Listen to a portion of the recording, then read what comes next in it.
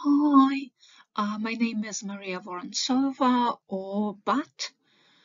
Um, I am sad to not be in Madagascar with all of you, um, and I am sorry that my health didn't make this trip possible. So instead, I am recording this presentation. I am very happy and proud to have come to the end of this 3-year project. It has achieved some amazing things.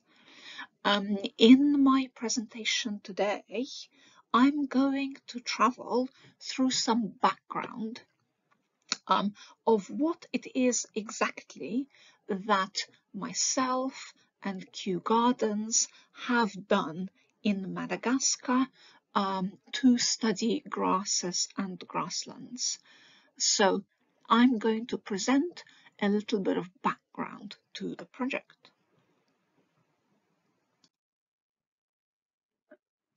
So the first 10 years of Madagascar Grass Project established foundational sets of information about the grasses in Madagascar.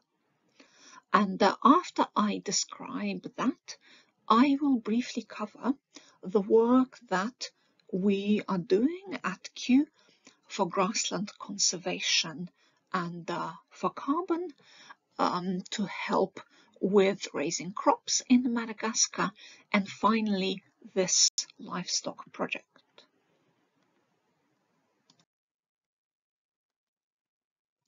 So I began working in Madagascar in 2011, and my professional speciality is I'm a taxonomist who classifies plants.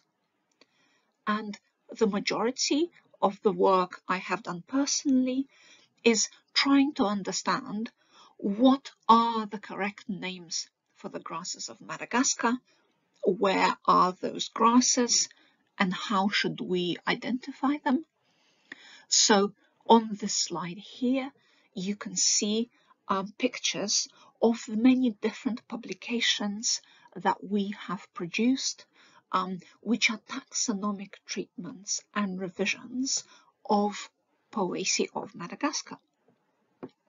And in 2018, we published the Identification Guide to Grasses and to Bamboos of Madagascar.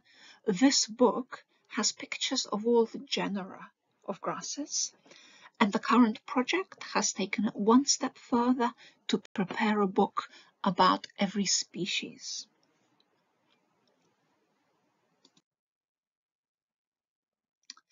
At the same time as doing the taxonomy, I have had the immense pleasure and privilege to supervise and collaborate with many fantastic students in Madagascar to make checklists of all grasses from specific areas. Nanja published a complete list of grasses from the Itremo protected area. Nantenaina made a complete list of grasses from the Ishalo National Park. And August from the University of Majunga listed all the grasses from the Majunga area.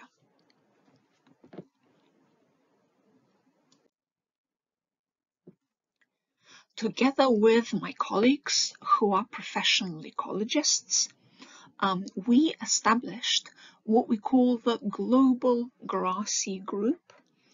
And the Global Grassy Group has a special plot protocol to record species in grasslands and in open ecosystem types.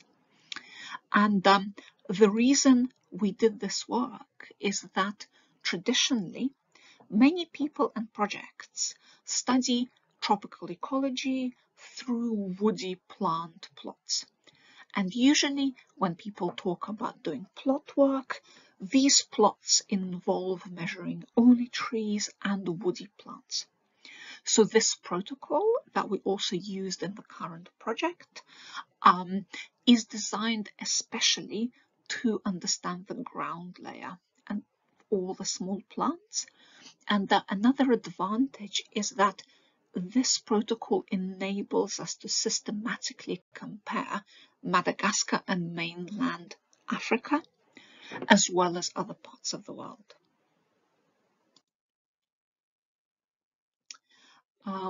Jan Hackle on this slide created DNA sequences of everything that our teams have collected over the years, and we constructed evolutionary trees of Madagascar's grasses. We discovered that grasses colonized Madagascar at least 71 times, and the majority of C4 grasses arrived in Madagascar during the global expansion of savannas. So around 5 million years ago, on many continents, the forest retreated and big grassland ecosystems opened up. And on Madagascar, these big new natural grassy ecosystems were home to C4 grasses. And C4 grasses, they need open sunlight to live. Most of them are not found under the forest canopy.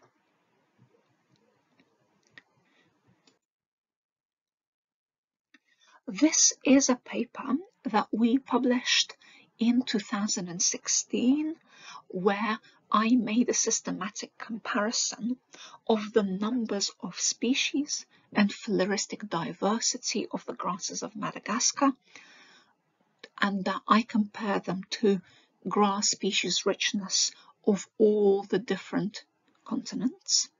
And we found that Madagascar's grassy flora seems to be natural because the diversity and endemicity is fairly normal for large islands, and that grassy ecosystems seem similar to other natural grasslands and savannas in the world.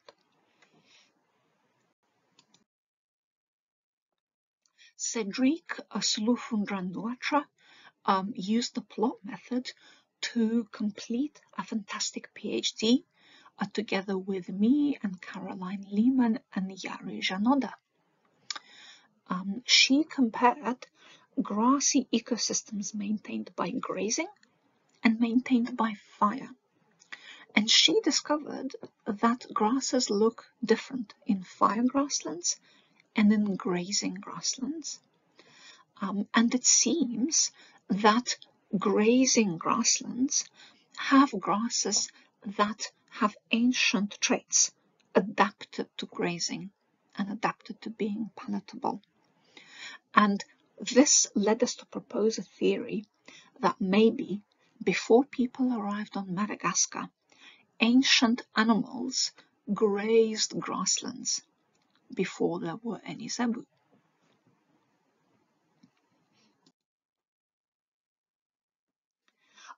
My other colleague, specializing in fire ecology, called Leanne Phelps, carried out a global analysis of fire to systematically compare Madagascar's fires to those in other places. And the paper that you see on this slide documents that actually Madagascar's fires are quite normal for tropical Africa, and Madagascar's fire regime at the moment seems more or less natural for the world's savanna ecosystems. And when the global ecosystem typology was reviewing its top-down highest level global classification, Caroline Lehman was part of the group, and we can see that pyrrhic tussock savannas are formally accepted by the IUCN as a natural vegetation type in Madagascar.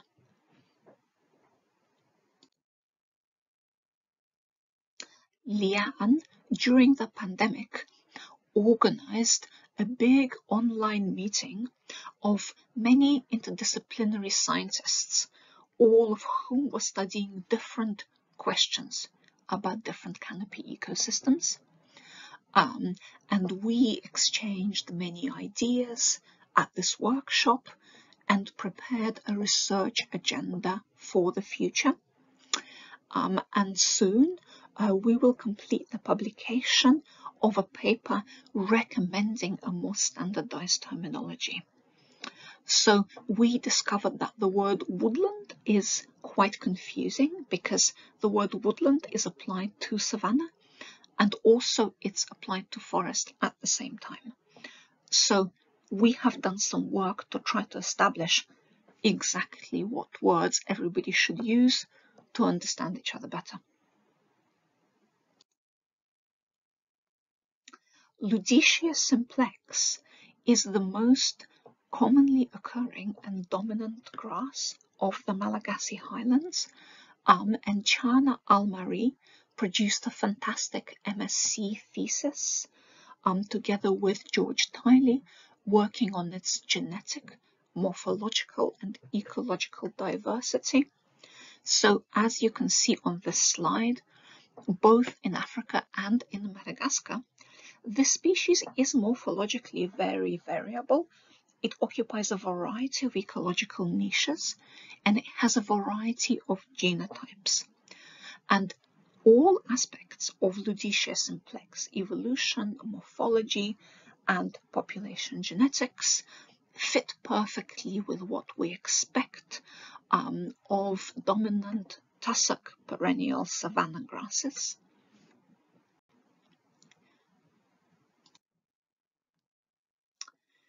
And now I will speak about other projects that Kew are carrying out on grasses and grasslands in Madagascar at the same time.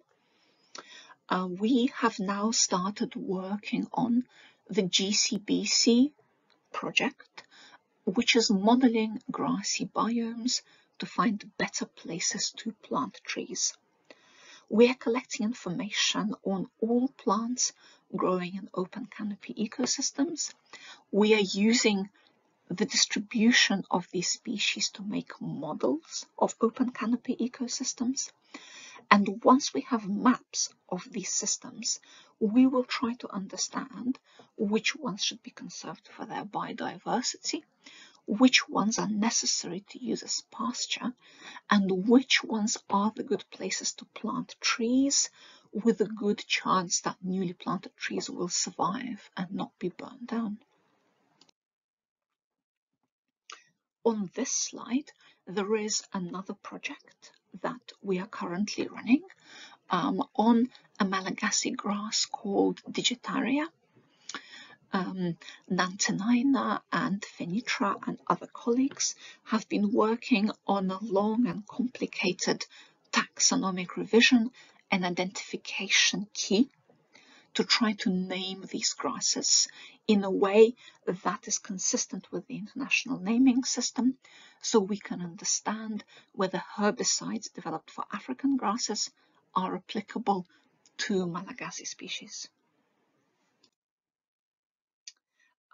Fenitra completed an excellent MSc thesis to understand grass weeds occurring across the Central Highlands, and she confirmed the great need to understand grass weeds and manage them better, since the yield loss from these weeds was seen by the farmers as greater than their usefulness. This slide I presented in Tana in 2019 when we started the first scoping workshop for this project, together with Caroline Lehman and together with Wayne Truter. And we thought about how human life depends on grasses. Rice and maize are used for food, and pasture forage is essential for zebu nutrition. And back in 2019, we spoke about all the knowledge that we have accumulated, and how can the knowledge we have really contribute to grazing and zebu production, which is incredibly important for Madagascar because zebu production contributes to the wealth of the people, and if it's done in the right way, it can also contribute to biodiversity conservation. So it's a great pleasure for me to be recording this presentation 5 years later, when our 3-year project has come to an end. So you will be hearing about how the University of Pretoria have been helping us boost fodder flow to feed the zebu better. Myself and Q have contributed knowledge and understanding of nutritious native grass species.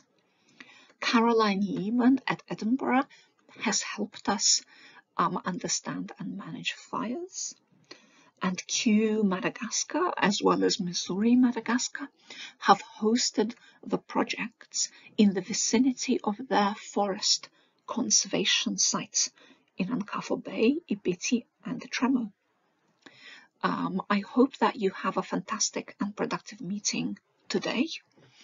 I am sad to not be there with you. Thank you very much. Goodbye.